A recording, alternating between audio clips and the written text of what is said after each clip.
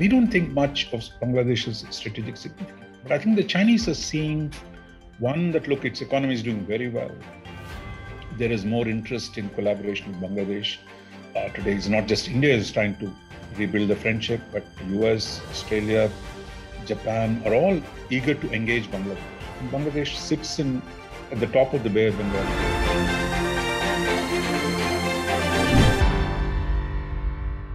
We are here again with Raja Mohan, who is the contributing editor on foreign affairs for the Indian Express, as well as the director of the South Asia Institute of the Singapore National University. So this week, it's an interesting thing which your column takes off from. That China usually in South Asia specifically was seen as the benevolent friend vis-a-vis India, Delhi, which was seen as much more imperial in the affairs of its neighbours, much more sort of high-handed. In Bangladesh, the Chinese ambassador was fairly rude, saying, unprompted it seems, that in case Bangladesh even considers the Quad, for which there has been no indication, China will, it'll be detrimental to their relationship or something to that, very threatening to. What do you think has prompted this kind of thing, all of a sudden from China, which was not in character? No, as I argue in the column, one, this is the party line.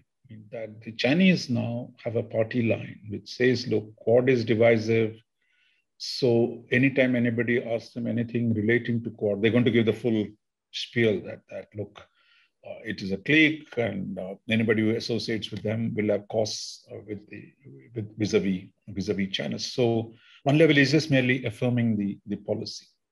Second, I think he's basically, I think, where India, barring the Express, where we've had some articles on, the growing strategic importance of Bangladesh, we don't think much of Bangladesh's strategic significance. But I think the Chinese are seeing, one, that look, its economy is doing very well.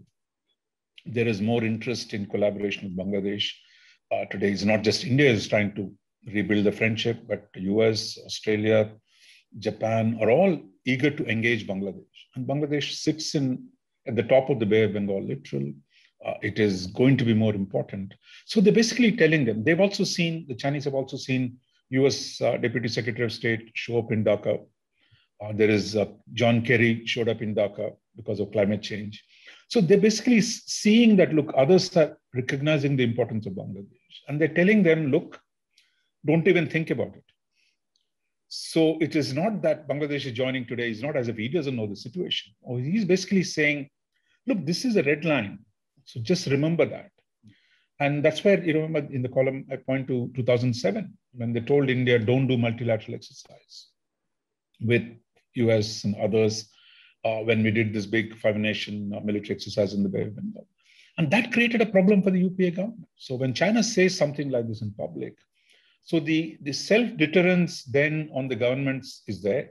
The weaker you are, the stronger the constraints. So I think they expect people to stop, because that's their whole strategy is preempt. Telling them don't do it, so that even if Bangladesh is nowhere near it, it is a red line that they remember in dealing with China. Because Bangladesh buys a lot of arms from China. So it's not as if China has and they bought 2 submarines from them. Now, of course, Bangladesh is trying to diversify, getting some more weapons from Russia. I think probably China doesn't want to, go too far away from dependence on Chinese military cooperation. So, another point you raise in the column, which I'd like you to elaborate on it, is that the so-called smaller countries of South Asia, apart from India, have been using, say, China to balance India, India to balance China, as is their right. That is their strategic leverage. Do you think... On alignment of a kind. Yeah. And now do you think that as time goes on, one of the things you mentioned in the column is interesting, that it is not as though it's no cost anymore. The Chinese will assert, given the amount that they're doing, or whether it's money, whether it's arms, whatever it is, they will try to be more assertive, even in domestic politics, other decisions that countries might want to make. How do you think that the other regional countries, Nepal, Bangladesh, Pakistan, of course, is not in the reckoning, Sri Lanka, how do you think they will now look to balance? Do you think India can now be a little smarter? Delhi can be a little smarter in trying to get in there again without being a big brother anymore, as it had once tried to be? Exactly. One, I think the most South Asian countries say they are small, actually, barring Bhutan and Maldives. None of the others are small. Even the other countries, each one of them, Sri Lanka, Nepal, are fairly large populations. Bangladesh, of course, is huge. So this idea somehow it's all about small countries. They look small relative to India, but they're fairly reasonably sized countries. So all these years, I mean, it was easy to just call on China to support them when there are problems with India, when Sri Lanka, on the Tamil question, so the Chinese gave them arms to fight the war. They supported them. Nepal, for example, now going back to the 60s. I mean, so they just started playing this game between India and China. But India's relative weight was still much larger. But today, China's weight has grown.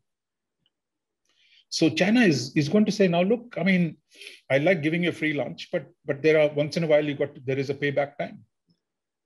So when it tells Sri Lanka, look, this project, whatever the terms are, you've got to accept. So after all, the previous government in Sri Lanka, led by, where the UNP, they were the ones who raised the question of the Chinese projects as being too costly, too expensive.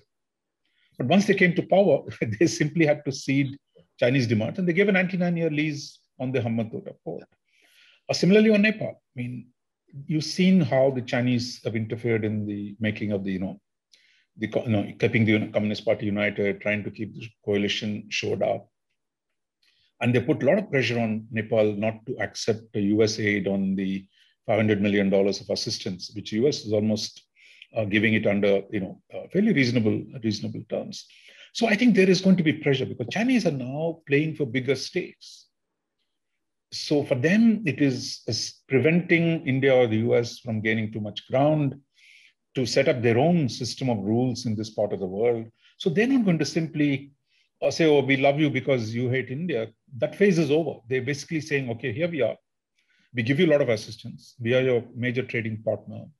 And we have interests too. So we're going to have demands. And those demands are going to have to be met. So the important thing, I think, we should, as Indians, we should never tell our neighbors, look, having India even a little bit in your game gives you more room to play. Yeah. Because as a bite size, you are nothing for the Chinese. But I think because they've got used to so much of this, China is good, China is non-interventionist, while India is interventionist. But I think they're not fully mentally prepared to deal with the new rising China, which is going to be clear about interest and push for them with whatever means that it has. But India, as you said, I mean, that India, I think we've already learned some lessons. Like you said, in the recent crisis in Nepal, Indian ambassador was not trying to, the policy we used to have, which was banana, girana. We thought we were making prime ministers and pulling them down. Now, Chinese have got the job, but we kept quiet. So I think it's better to play a low-key role in the neighborhood rather than trying to be some kind of a self-appointed boss. We're not the British Raj, so we're not going to be the boss. So I think we must learn our limitation, but yet at the same time, geography is with India. We can do a lot of things with our neighbors. Focus on getting things done rather than trying to show off that you are the regional boss. And I think the Chinese power is here. So I think if you're careful, sensible, it'll create openings on its own without we having to preach anything to our neighbors. So the final question, towards the end of the piece, which everyone should read. The link will be in the description wherever the video goes out. So in a bit, you said an interesting thing that earlier it was like you say, Chinese assistance, Chinese money was almost untied aid. I mean, it was something that you thought was coming. That is changing. And the flip side was India's inefficiency, along with interference at completing projects, along with this sort of, let's say, diplomatic maturity or subtlety that Delhi seems to be getting and should continue to build on. Do you think there is still that old thing of if you're taking on projects, it's time to be able to finish them? And maybe there's some room to do it as a consortium with our new friends in the region and beyond. That seems to be a big impediment even now. Just getting the work done. I think the part of the problem India has had was to rely on the government agencies to negotiate contracts. That I think we should encourage that. Look, even when we're giving aid to Bhutan or Nepal on a hydroelectric project, we should tell them, look, you go bid, and these are the international standard norms of bidding. You decide on that basis rather than an Indian Joint Secretary negotiating with them, they standing up because they like their sovereignty. I think we need to get out of this. Encourage them to go out, get encourage the Indian private sector to do more projects rather than letting the government try to micromanage the whole process. But then, even then, there are issues, of course. I mean, that you have recently, Adani was given a contract for the port in the one terminal in Colombo port. Of course, that creates its own our domestic politics. But the fact is, after years of trying to get a contract which we could not, and the Chinese have walked away, Chinese companies have walked away with many deals. So you have got to hear a deal, but whether they'll finally get through or not is not clear. But I think you must let our private sector. We have enough capabilities to do projects rather than government trying to run these projects. I mean, I think we made a mess of road building in Nepal, simple things where the government gets involved.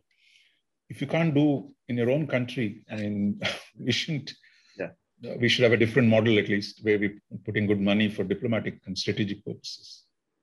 Great, sir. Thanks a lot. Everyone, please read the piece. It has actually the details in the analysis in a much more in-depth manner. It's on the indianexpress.com and, of course, on the e-paper and the print edition.